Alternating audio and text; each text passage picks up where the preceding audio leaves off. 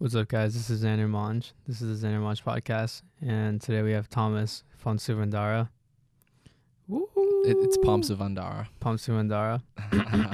Thomas is 20 years old. He goes to Rhode Island College. He majors in computer science, and he wants to grow up to be... When I grow up, I just want to be able to work from home. Okay, cool.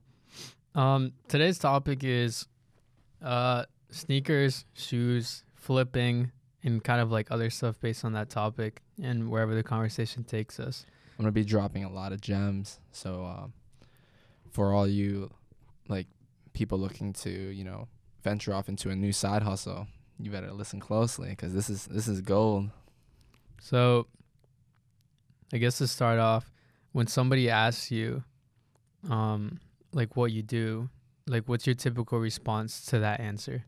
Like if someone just came up to you and said like, what do you do in your free time, or like what do you do to like make money? What would you describe this as?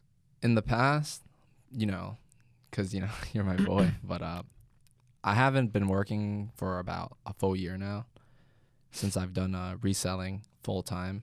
So when people ask me like, oh, like I haven't seen you in so long, and we're catching up, and they're asking me like what I do, I pretty much tell them I'm a reseller. Like it's not just limited to shoes. About 75% of it is shoes, but the other 25% I don't discriminate against. How did you the shoe, I feel like for someone who doesn't know like a lot about like shoes and like I guess like it used to be kind of, or it still is kind of like fashion too for you, or clothes. For someone who doesn't know about it, it seems almost like you're like born into it. Same as if you were to see like videography, there's almost like a template on how to get in that industry. You get a camera or your phone, you start making content, you build a portfolio, and you show people.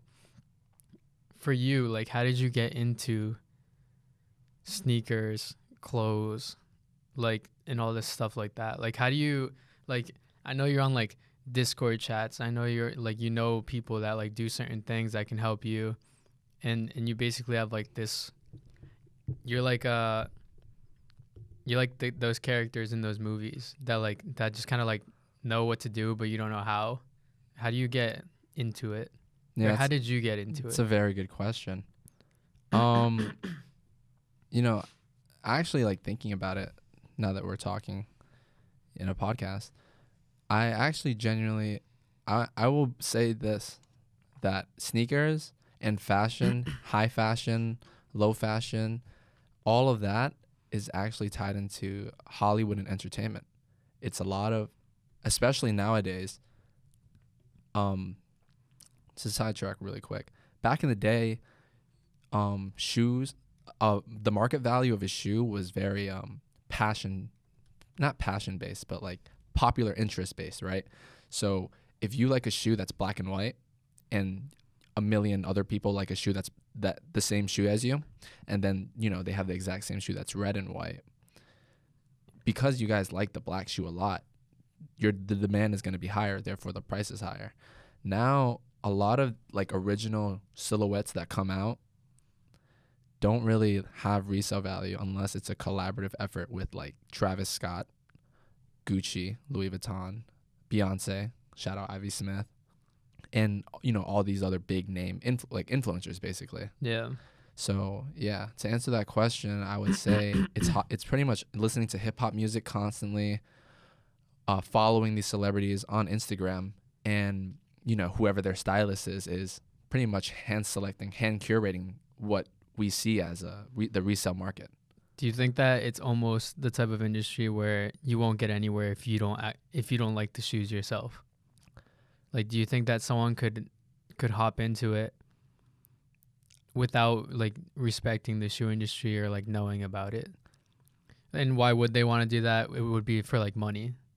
Because someone could do that with video. Like, someone could hop into video for the money because they could just figure out how to like make a simple video that someone likes. Can you do that about shoes without having like a passion for it?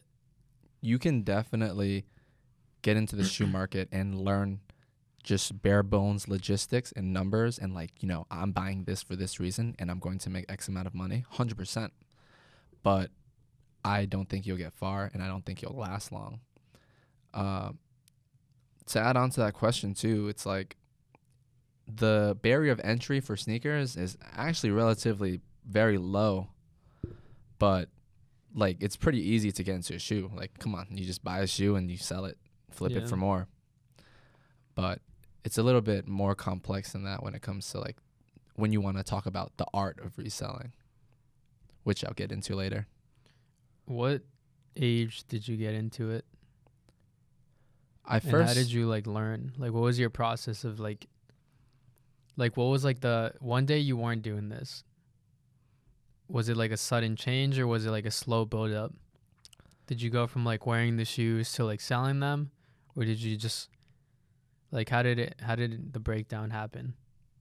It's actually like kind of weird.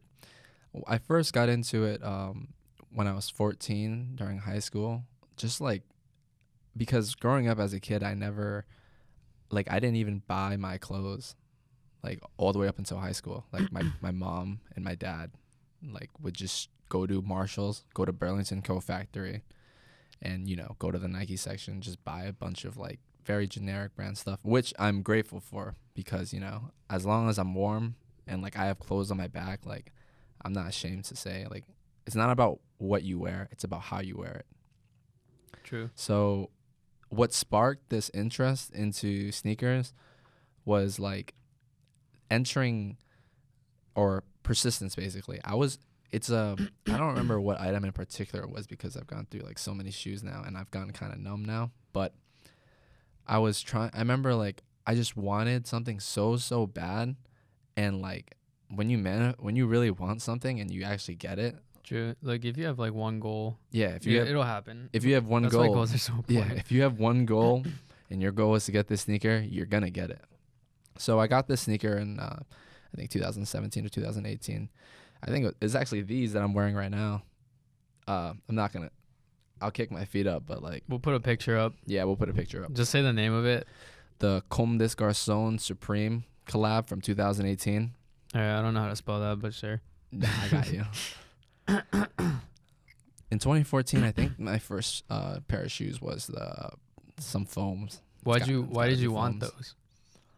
I saw LeBron James wearing them. Oh, okay. LeBron James got the shoe early, and I was just like, wow. Is stuff like that like why people usually want it? Like they see like Drake wearing like these new shoes, or like, is that why?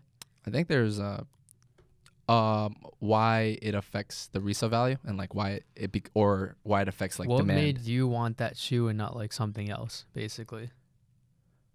What made me want that shoe was like someone you look up to wearing it.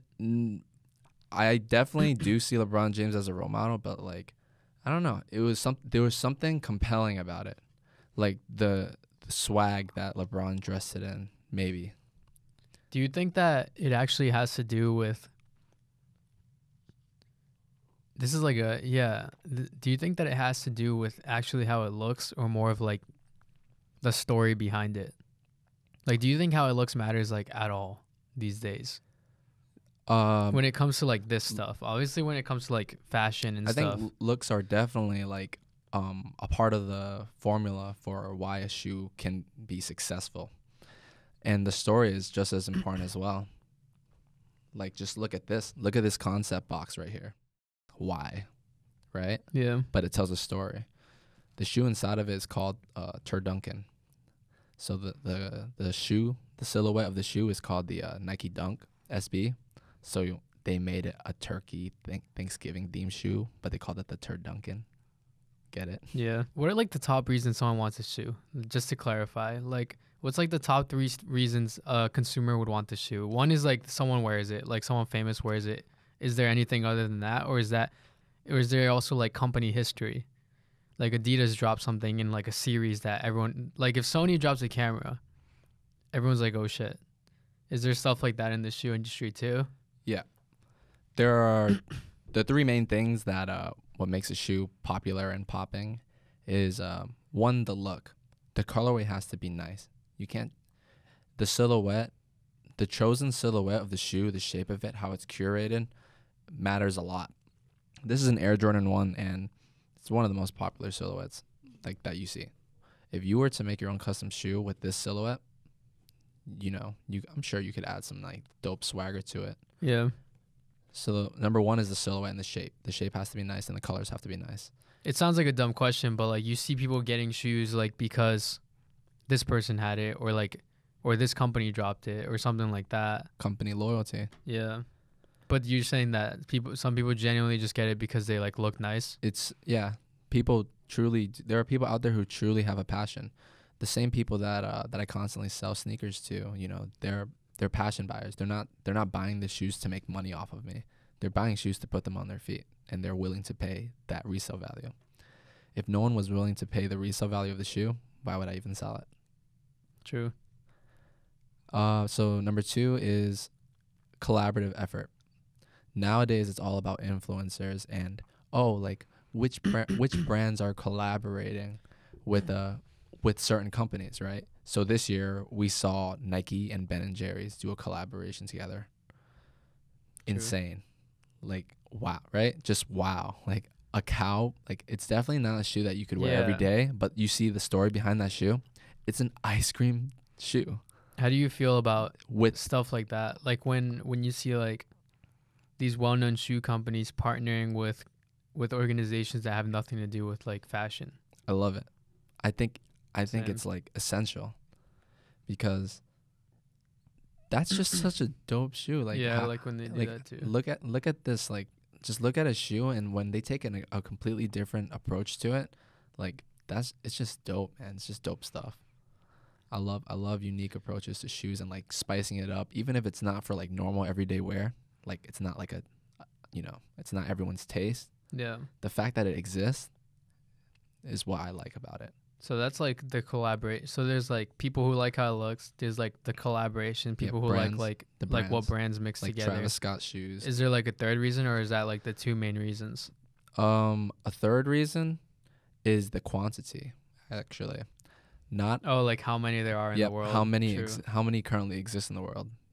Supply and demand. Supply and demand. Certain shoes are widely available. Like, you know, the shoes that sit at Foot Locker, the shoes that you see at the mall. Those aren't limited edition collaborative shoes or high demand shoes.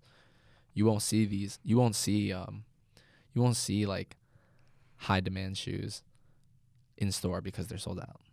Breaking it down again, it's the look. The shoe has to be pleasant to the eye and like wearable. Number 2 is the collaboration with a shoe. Who's the name behind it? What's the story behind it? What's the meaning? Yeah. Is it a Valentine's Day theme shoe? Is it a Halloween theme shoe? Does it represent peace? Does it represent Black Lives Matter? Does it represent freedom? And then the third is just how available it is. Supply and demand. There's not enough supply for the demand. So there's like the consumer who gets it for like those 3 reasons. What's your job in this? I'm a merchant. That is my role in this. So how do you know what shoes people are going to want? Like you also have that same passion for it? Like you would wear them if you weren't selling them? I wouldn't say that. I would be a liar if I said every shoe that I buy I would wear. However, I have to do market analysis on these shoes and see which demographic, like I have to see the demographic for the shoe and see which people are going for it, right? So if it's like a skate shoe, I'm going to look at skateboarders. How do skateboarders feel about this shoe? And how do you do that? Like, how do you analyze that? Marketplace apps such as StockX, Go, eBay, to evaluate the market value of a shoe. And how do they know? Like, do they like how do they know if people will like it or not? Like, because Ben and Jerry's could have dropped this shoe and everyone could have been like, that's stupid. Yeah. Because that happens with some stuff. Like 2 companies collab and someone's like, why? Not every collab is successful, which I'm glad you mentioned that. Ben and Jerry's is one of the rare ones. So how do people know, or how do people know if people will respect a collaboration or not? Social media feedback, pretty much. Yeah. You know, when you see like a lot of Instagram influencers like posting these shoes, such as I'm sure you're familiar with the Dior collab. The fact that you even saw it and you're not even in the sneaker world, like I'm pretty sure that says enough. But there's a lot of other shoes that have released that haven't caught your eye. So you can really hear the noise. Like, a lot of people in the sneaker culture, in the sneaker world, make noise when something's popping. And you just have to open your ears, open your eyes to it. Using just like my world, I guess. If the FX6 came out, right? This new camera, you didn't know it existed, but everyone I know did. And that's because I've been in this world for like 10 plus years. I've like known people who do like videos. I know people who like research cameras. So like I would know, like that's how I know. Like I grew up making videos. I've met people along the way, like from like school, like the internet and all that stuff. How did you meet the people who care about shoes? Like, did you meet them through school too, or like on the internet, or like how'd you meet all these people? It's pretty much basic networking, you know. You always have to be the one to ask questions. And if you're not asking questions, you're doing something wrong. If you're not curious about anything and you're not asking questions about it, you're doing it wrong. Stop thinking about it. It's not worth your time. How I first got into it, I basically hopped on Twitter. I started following a lot of you know, sneaker pages, basically, you know, people who post sneaker news, blogs, right? Yeah, sneaker blogs. That's what it is. I started paying attention to a lot of sneaker blogs, and then I started incorporating into my Instagram, and now my Instagram and my socials are all filled with sneakers. True. So you made it your world. I curated the world myself. By seeking information. By following, asking people on like subreddits, articles, like Googling the questions. DMing people about their input. Like, what do you think about this? Why do you think this about that? So we know why people like them. We know how you like get your world to kind of at least your online world, or a side of your online world to revolve around that. Say a shoe does drop that everyone cares about, you know that it's gonna sell. How do you approach the situation? So now you know there's like a shoe, there's only like 3,000, and like you know like it's gonna resell for a lot. No one's gonna actually get it from like Adidas. No one's actually gonna get it from like Nike. How do you approach the situation when you know everyone wants that shoe? When it comes to limited edition shoes like that, and like shoes that are sought after and high demand, that's when the networking really plays an important role. You know, not everyone has the time of day to, you know, sit on a computer and try to buy a shoe via the website, and not everybody has the time of day to physically go into a store and attempt to buy a shoe in person. So with networking comes relationships with stores. I'm not just building friendships. I'm building business relationships with boutique stores all across the world. I have friends in New York. I have friends in North Carolina. I have friends in Florida, friends in Chicago, and friends in LA that can hold me down, that I talk to. I might not talk to them on a daily basis, but when we do talk, it's strictly business, and, you know, their stores can hold down a pair for me for a premium price. And that's pretty much how you obtain the release. And another side of obtaining a high demand release is botting. Sneaker botting is at an all-time high, and it's growing every single day. What's the most challenging thing about getting the shoe then? Is it kind of just super easy after that? Like you can just get any shoe you want, or is there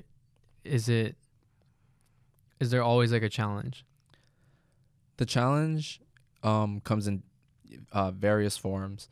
When it comes to networking and, you know, connections with your plug, basically, there's social and like political issues that come into play, such as what if Nike catches them, you know, backdooring, which is the term that I'm going to use a lot in this podcast. You know, they're essentially not selling their pair of shoes to a normal, like, random customer. They're holding it down on purpose for me, which is backdooring a shoe. Yeah. What if Nike catches them backdooring?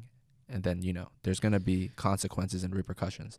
So that's like that's a risk. That's the risk of. As a side topic, what benefit do they get from side-dooring it or backdooring it to you? Instead of selling it for Like, why don't they just sell it to the consumer?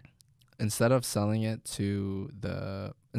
for retail for $170, they sell it to me for more than that. So they're getting more money. They're getting more than the retail price. So if for example, for a shoe like this, which is an Air Jordan 1 is $170 now. Yeah. Back in the day it used to be $160. But I'm not paying $170 for them to hold it down and like risk their job. Yeah. I'm going to be paying pretty much the market value of the shoe. How does it get to them? Like, do they just it's automatic? Like they get it straight from the supplier? Since they are retailers, like official Nike retailers. Yeah. So they, their store, their brand has a contract with Nike to like get the shoe. that allows them to get the shoe. So they get their stuff directly from Nike.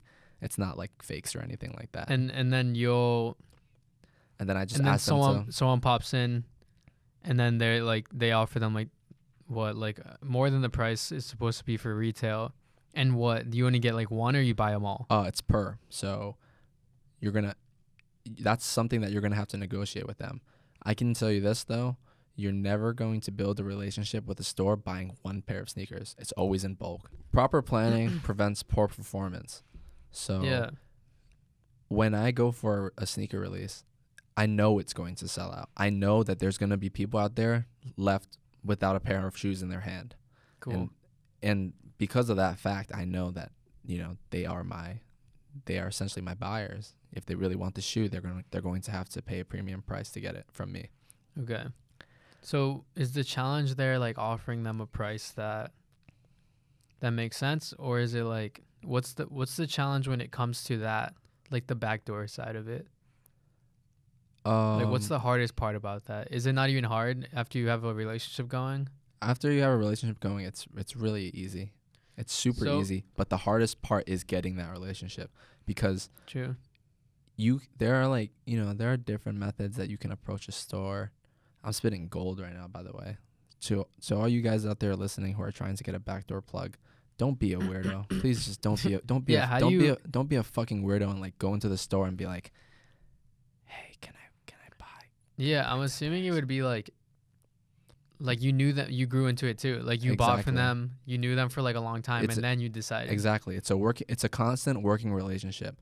If you're going to approach an employee at a store or a friend, you're gonna become their friend, because you guys have to be boys. You guys are gonna have to establish a relationship, and be cool with each other, because the backdoor culture and getting all these sneaker plugs is a very hush hush conversation. You don't just go out about your day and tell people, oh, I get my shoes from this store, because what if a Nike representative is on the street watching you, right? True. And once Nike finds out that, oh, they're not these aren't fair releases, right? They're not doing fair releases for customers. Yeah. And why would I want them to represent our brand as Nike or as Adidas? Why would we want someone doing shady business representing our brand? And it's not fair for the people who genuinely love the shoe. Yeah. So you can't just so walk that's around also and, just very much grown into. Yeah. Just like anything else. You have to work for it. It's not just, there are rare cases, New York, there are rare cases where you can just walk into a store with $75,000 cash and, Yeah. But I know all of you watching this are broke. Probably. So then there's the botting side of it. What's the hardest part about the botting side of it? And I'm assuming that's the more popular one. Botting is definitely more popular because the barrier of entry is lower than physically going. Sometimes you don't even I don't live near a store in Florida. You know what I mean? We don't live in Florida. I don't live in LA. Yeah. So building that relationship pretty much only matters locally, right? You want to build relationships with your local sneaker shops. That's what you want to do. When it comes to botting, now you have worldwide access. We have people from Europe, people from Asia, botting United States websites and shipping it back home overseas to Europe, overseas to Asia. Now it's a whole different beast, a whole different market. So at that point, isn't it just as hard to get it? It is. There are hardships in both. I wouldn't say one's harder than the other, or one's easier than the other. The hardest thing to understand about botting is on paper, it's I click a button, I buy a shoe, I make money, right? Yeah. But a lot of people don't see the expenses. There are a lot of overhead expenses that like I'm sure with film, right? It's like, oh, why don't you just grab a camera and press record? Yeah. But what about your SD card? What about your attachments, right? You're gonna have to buy attachments for your cameras. What about if you want to add lighting now, right? Now you have to buy lights to set up the lights. Yeah, it's the same thing probably. Like there's a lot of overhead expenses that go into it. So like, is that? And sometimes it's luck. Like sometimes the online stock of a shoe. So there's different stock levels or like the quantity of shoes available. Sometimes a shoe has like 1,000 pairs in store, or I mean a few hundred pairs per store, like around the United States. Yeah. Like locally around you. And then online, it'll probably be about like 10,000, right? 10,000 pairs sounds like a lot, right? Yeah. But like I said, it's a whole different beast, right? You have people. Like all you need is internet basically to access this this pool. What happens after that? Is everything clean after that? Like is it like after you press order, if that shit's confirmed, is it like you're in, or is it there's still like other things you have to get through? Yeah. Can it get like canceled? You can get canceled. Can it get like you can get canceled really, really, really, really like instantly, right? Like you will buy a shoe and then you'll get an email saying order confirmed, right? Nice, you got it. And then literally 30 seconds later, your order has been canceled. Yeah. Like those are, I deal with a lot of cancels. Is there anything you can do to get, not to still win, but to like lose less? Like can you hit the company up and be like, yo, do I get like a gift card? Cause like you fucked me over, or like some shit like that? Or do they just cancel you? I bought shit naturally before that's been like canceled after I ordered it, and they gave me like fucking Amazon money. Do you get to do like a last kind of leap for like to lose less in the shoe world, or after they cancel your order, is it just like you lost like that very like how a company responds to like, you know, like your situation, it just depends on the company. And I can tell you off the bat that these sneaker companies, Foot Locker, Champs, all you guys, Finish Line, JD Sports, Champs, you guys are all assholes. I hope if one of you guys are watching this, you guys definitely need to, you know, reevaluate your values as a company. Yeah, no remorse at all. Like, bye. Oh, that's too bad. So, you know, they definitely add salt to the wound. But one thing that you can do to prevent cancellations is to perfect your setup.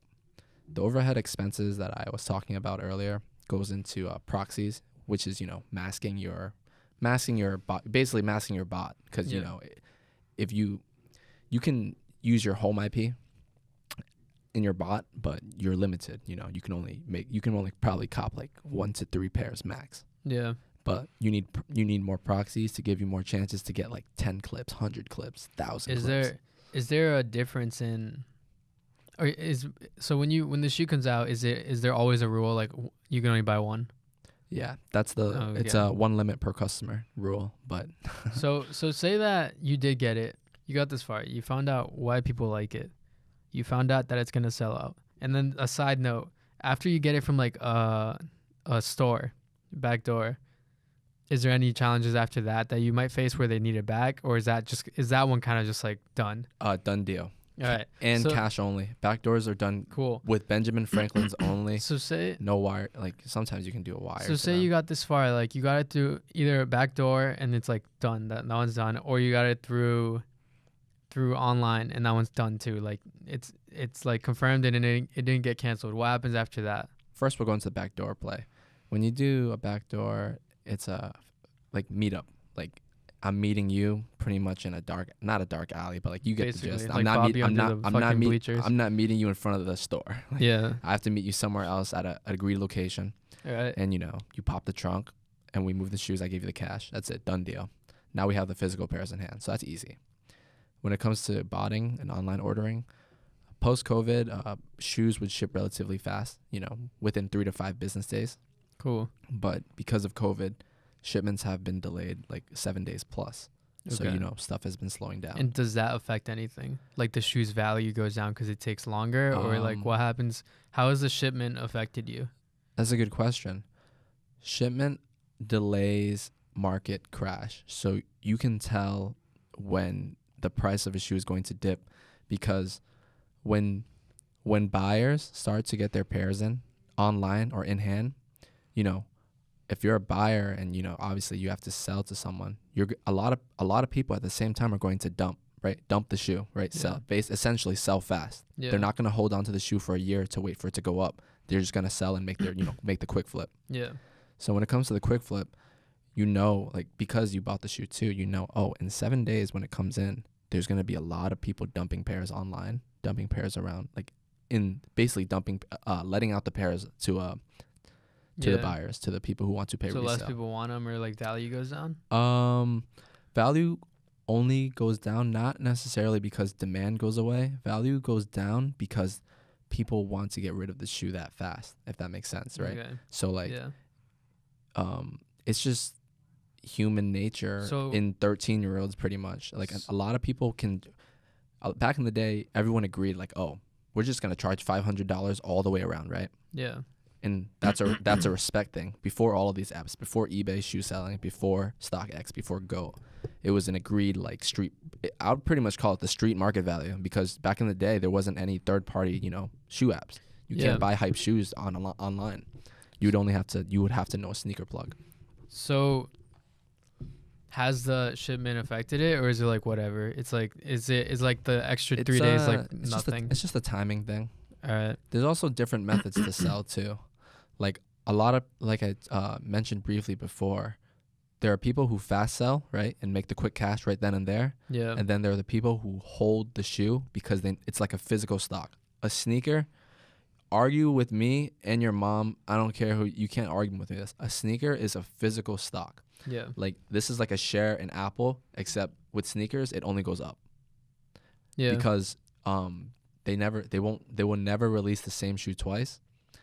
And if they do, they call it retroing. When you retro a shoe, you drop the same silhouette, but you know, you add a little different, you know what I mean? Maybe you swap the color blocking, but never the original same shoe. Yeah. Which is why shoes hold their value really, really, really well and stand the test of time.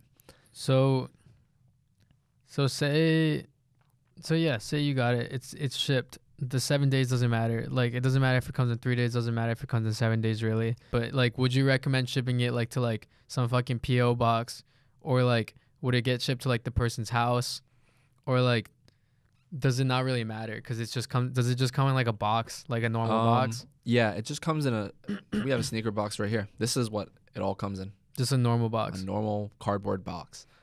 To answer that question, it varies in how, like, what kind of seller are you, right? Are you a seller who's going to be fulfilling pre-orders, right? Are people ordering before the shoe is in your hand and praying that you can fulfill their pre-order, which is why it's called a pre-order? Yeah. Or are you the kind of seller who's like and that's based on like reputation, I'm assuming. Yes, that's based on reputation, and you know, if you're your brand, whatever you want to do to sell the shoe, basically. Yeah. Like, however you want to market yourself. And then there's the people who do it freestyle, you know, I'm going to buy the shoe and I'm going to do whatever I want. If I want to leave it in the closet and let it let it make money for me over time, that's what I'm going to do. If I'm an active seller, I'm going to quick flip it, you know, right then and there. As soon as I get my hands on it, I'm looking for a seller ASAP. So, all right, so say it comes, you unbox it. What's the process? Like, what do you do when you unbox it? You make sure it's like real? Like, do you like always check everything? Like, what do you do? Always make sure your shoe is real. Always make sure your shoe is clean. Always make sure your shoe does not have any defects. And is it fine to like, does the box just come like a normal, like it's not taped shut or anything? Like, can you open the box and like take it out and like touch it with your hands and all that stuff? Yeah. The term dead stock and brand new only applies to if you wore the shoe or not. But like you can touch the shoe and I could still sell it as brand new dead stock. Yeah. But no foot has ever entered this shoe. Okay. And it still smells. First thing I do is smell the shoe because I just there's something about the smell of fresh shoes. It's like a new car. Yeah, it's like a new car. So you like take it out and you like check the box, and does the box matter just as much as the shoe? Yeah, condition of the box matters too. But sometimes, you know, shipping gets rough and like some of that stuff is out of your control, whether there's like a dent, a small crack. Yeah. Like say you got it from like Nike with a bot. What's the worst thing that could happen once you open the box? The worst thing that could happen is the box is completely obliterated. Like the UPS, USPS guy straight up Just like hum stomped this, it. like hum this to Mars, and like an alien like with a baseball bat like smacked it back, and the box is just all But that's messed the up. worst. Basically, is anything else other than that like The shoe, pretty impossible? the shoe could have a defect, like a manufacturer defect. Is that worth more? Because Uh, it's a manufacturer error. it Like, because that happens sometimes. No, sometimes. Yeah, I know what you're Yeah. talking about. It depends on It really just depends, because manufacturer defects come in various forms, right? There, you could get a manufacturer defect that just makes the shoe look entirely different, but it's real, right? Yeah. Obviously, because it came from Nike. Like, what if this was like, I don't know, spotted leather? Like, this is insane. Like, you've never seen this before for this shoe. But then there are other manufacturer defects, such as you get 2 left shoes, you get 2 right shoes, or your Nike swoosh is not stitched properly. It looks squiggly, right? It could look kind of corny, right? Yeah. Maybe the folds, maybe the ankling is like done poorly, and like it almost looks like it's tearing off. There's different levels to defects. Have your experiences Or grade unboxing B.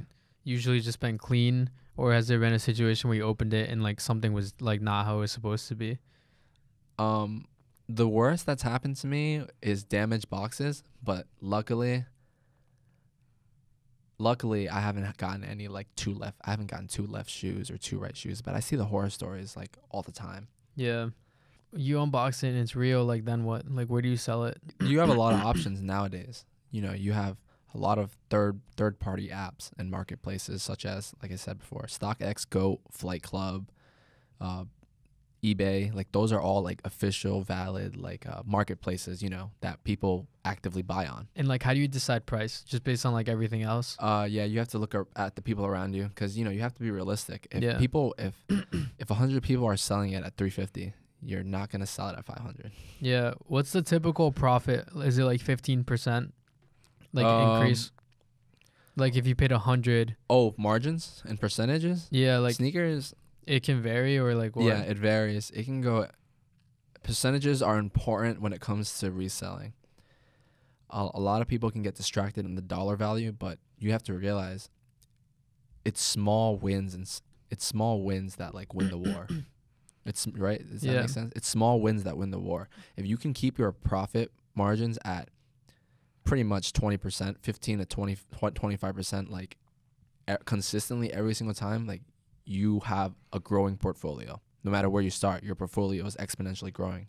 And I would say like the typical is probably between 15 to 25%. Yeah. so physically and visually, how do you make a portfolio? Like how do you let people in the world know that you're like, you sell these shoes and that you know how to get these shoes and all that stuff? Is it like Instagram and like It's a website? flexing. All right. It's a lot of flexing and saying like, You like own the hey, shoes. yeah, and, like, look, take I got pictures and look, stuff. I got all these pairs of shoes and you don't. It's Yeah. basically flexing, which I'm not about. But you I'm a have to. Yeah, exactly. You have to, like, put I have pictures to up. because I have to as a buyer, like I have to sell it, you know? Like Yeah. I could just sell online, right? Like I could just ship the shoe to, you know, an anonymous buyer via eBay or third party app, but Yeah. sometimes local buyers pay more, right? And sometimes local buyers are faster, right? It's hey, can you meet me here? Here's the cash. Bang bang. You just made your money in, you know, less than an hour of work time. Yeah. So say that the shoe, and I'll just use like $100, whatever. Say the shoe's worth 100. Say you got the shoe for 100, and let's say 100% profit, whatever. Say you sold it for 200, so you made $100. But like, do you think it's like shit because like all the time you put in and like the bots and shit that you had to pay for? Is the actual profit only actually like even smaller than like the 100? It probably is. But I like, know what you mean, because is it there like, are overhead expenses that go into it. yeah, is it like you made $100 and to anyone you show, they're like, holy shit, Thomas just sold those shoes for $1,000. You're like, well, he bought it for 900. Yeah, a lot of people don't see that. He side. made 100 and he spent 70 on his bot. There are certain. So like, how do you overcome that? Like, do you have to like just keep doing it more and more, or is it do you think it's destined to be a side thing unless you really have like a team, do it every day, buy like in bulk all the time, have like cash flow? You can Like- make serious money if you have a lot of money to start out with, because it's all about scaling, right? Yeah. If you can make $100 off of a single pair of shoes, what if you had 25 of them, right? That's 2,500.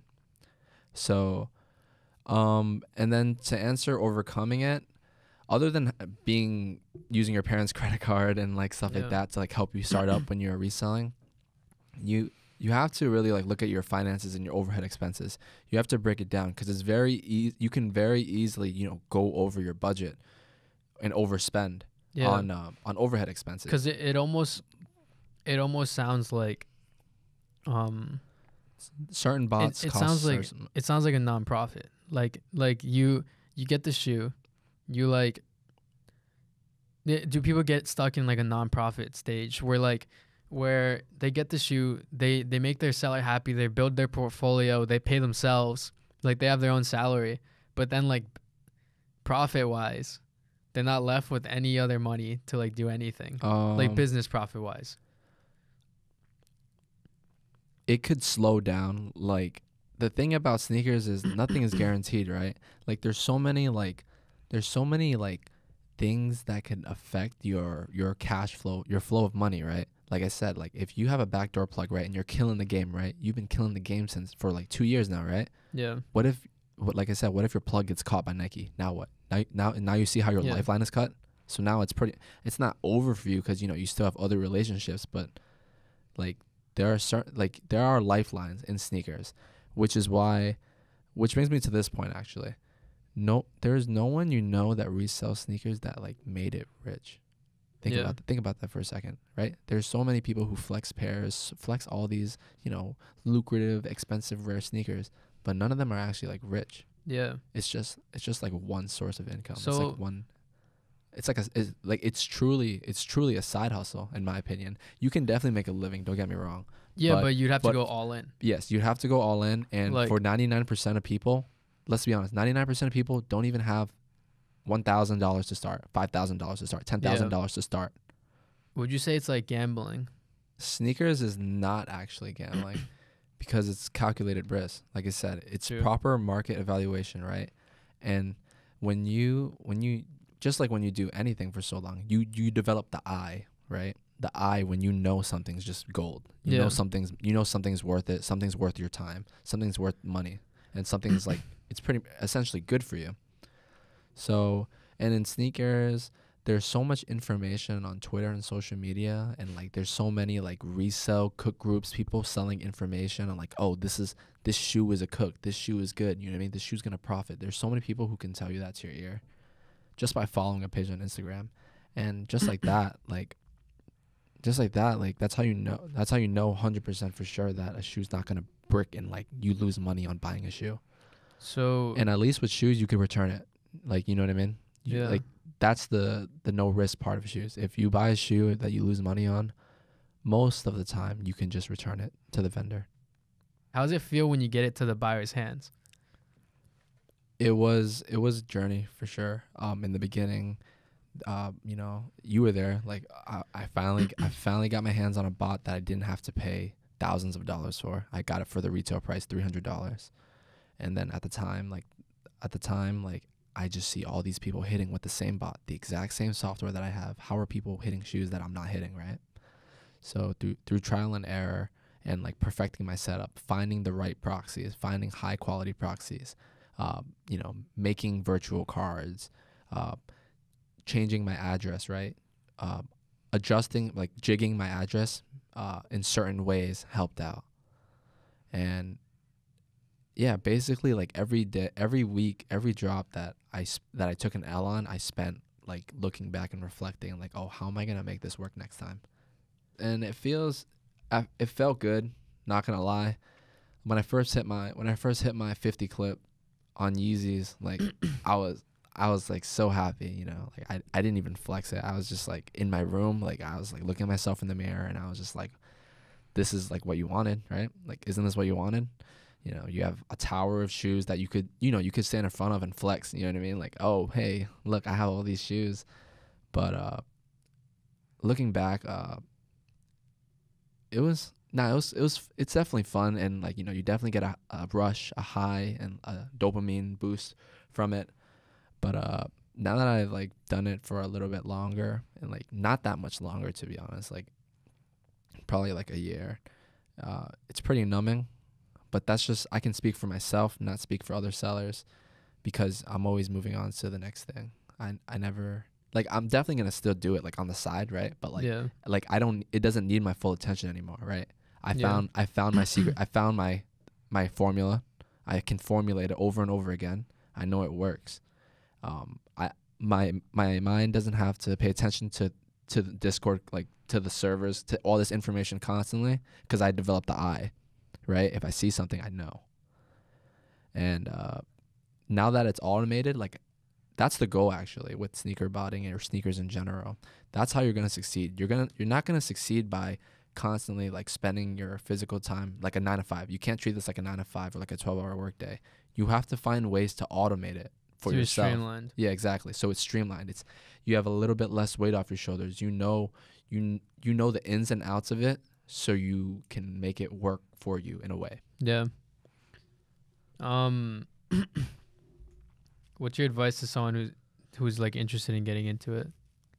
One advice I would say is to, you need capital, but if you are truly, if you started from like pretty much like nothing, like me, okay, I didn't start from nothing because I saved up money, but Yeah. if you're starting out, you should discipline yourself and reinvest that money back into sneakers. It's so easy to take your profits and go out to eat food, but just know that profit isn't like you have to build your portfolio, and that's how you're going to get rich. You can't just spend and like live outside your means. Like, if I make $40, I'm not going to go buy a $40 meal. I used to, but now that I'm a little older, a little bit more responsibilities, can't do that anymore. This is the Xander Monge podcast.